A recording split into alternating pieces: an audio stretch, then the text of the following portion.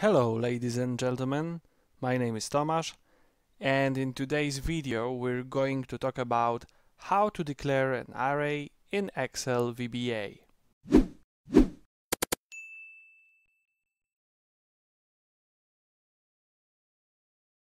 Okay, so as I said in the introduction, in today's video we're going to talk about a declaration, array declaration in VBA, and I'm not going to show you the definitions from official Microsoft Office website or something like that.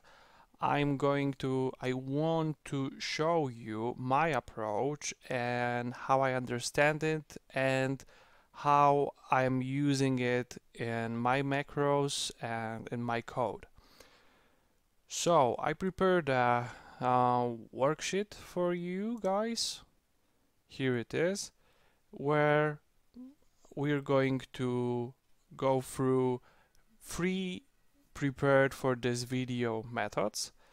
And the first one, how to declare an array in Excel VBA, is to declare an array almost the same way as you're declaring the range. In case of range, you need a range type variable, and then you need to set this range, so you need to use the word set.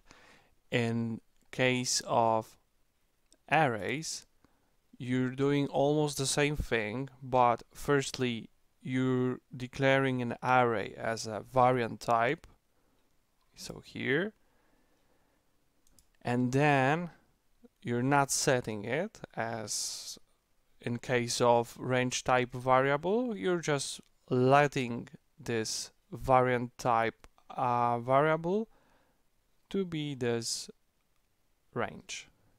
And let's see this. Let's add this to the watch, okay, and go.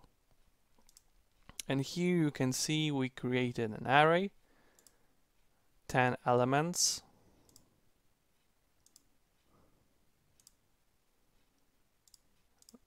Okay, based on this column A. So as you can see from the cell, the first cell, so cell 1 with parameters 1 and cell with the 10 in rows and 1 in a column. Let's go to the second method for this video. In the second method, I prepared for you a loop. In this case, it's a simple for loop. But first things first, let's start with the beginning. First of all, you're starting almost the same, so you're declaring an array, a variant type variable, and then you can say you're redeclaring it, but this time you're telling the code the size of the array. So in our case, we want to create an array which starts with the element number 1 and ends on the last element of this first column in this prepared worksheet. And then we're using a for loop.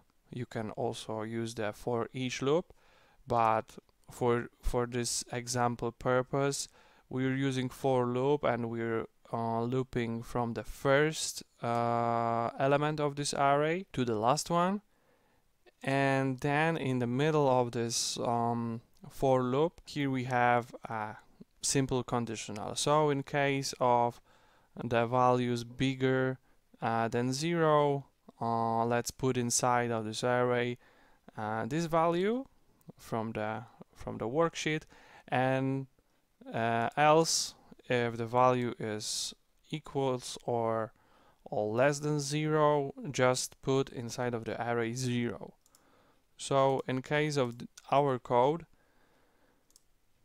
it will look like once again, let's see this Okay. And here we go. You can see that we created an array with 10 elements and with the values 1, 2, 3, 4, 5, 6, 7, 8, 9, and 10, just like in the first column of our worksheet. And why to use for loop to create an array? Remember that it always depends on the situation, it always depends on the situation in the code. Sometimes your code will require something like that to check the values before you attach them to the array. You can do this like this, so using the for loop or for each loop, and do the conditional inside of that.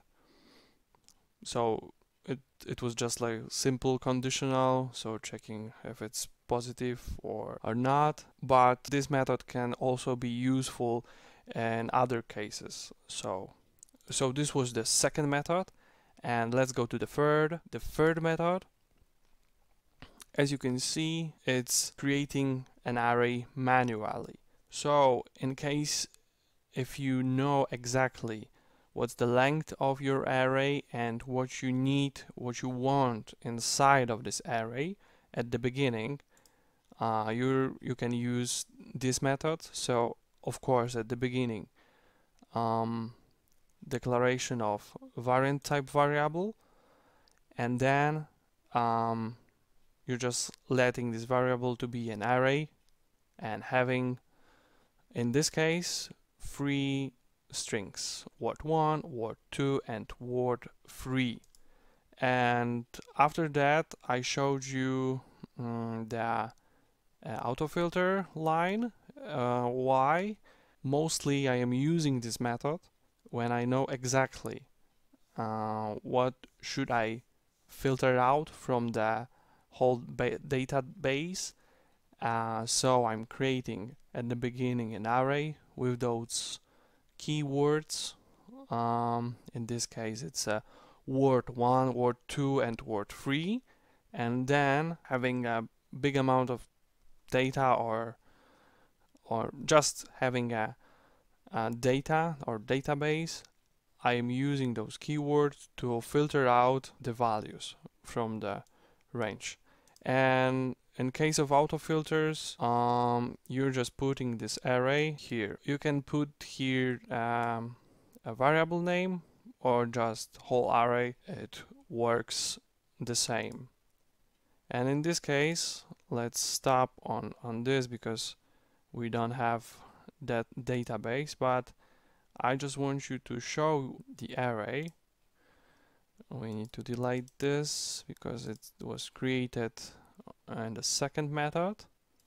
We need to add this once again, and here you can see that we created an array with 3 elements, of course starting with 0 and ending on the 2, where we have in values word1, word2, and word3. So the third method was all about creating an array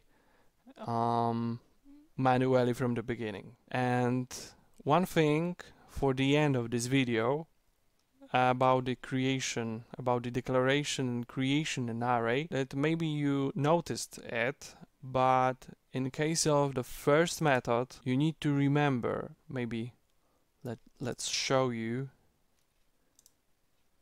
this array.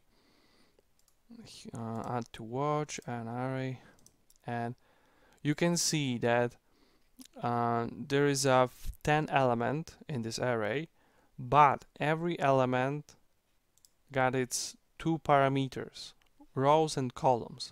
So when you're creating an array similar to that range method, setting the range, you need to remember about those 2 parameters, that even if you're creating an array based on the 1 column, like in this case, you should always have in mind that every element of this array has 2 parameters, rows and columns. So even if it's 1 column, you need to put that column parameter as the second one to call the value from the first, for example, from the first element.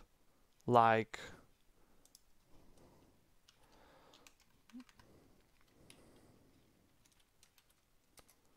in this case. If I would put something like this, so, maybe let's go here and here, we will get an error about which I was talking in one of my videos.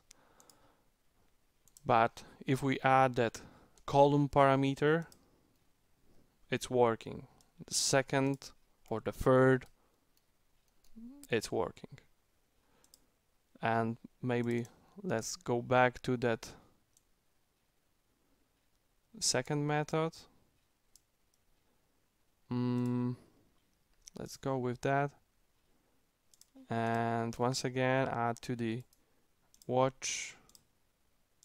You can see here that every element, in this case, every element got only one parameter. So if we want to call the value from the, for example, first element, we're just using only one parameter, 1. Using the method from the first example, so adding that column parameter, will make an error. So remember, in case of the first method, always remember about that column parameter. And in case of the second method or the third, you just only need that one parameter which stands for that index number. So that was all for you guys. Thank you for watching and thank you for listening. I hope you enjoyed that. Please leave a like and subscribe to my channel. I also invite you to my Facebook profile and my website, simpleexcelvba.com. When I'm making those articles and based on them, next I'm creating these videos.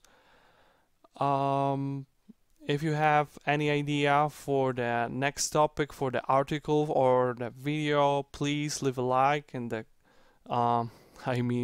please leave a comment in the comment section. I'm reading all the comments, so I will see that if you comment. And once again, thank you for all and see you in the next video.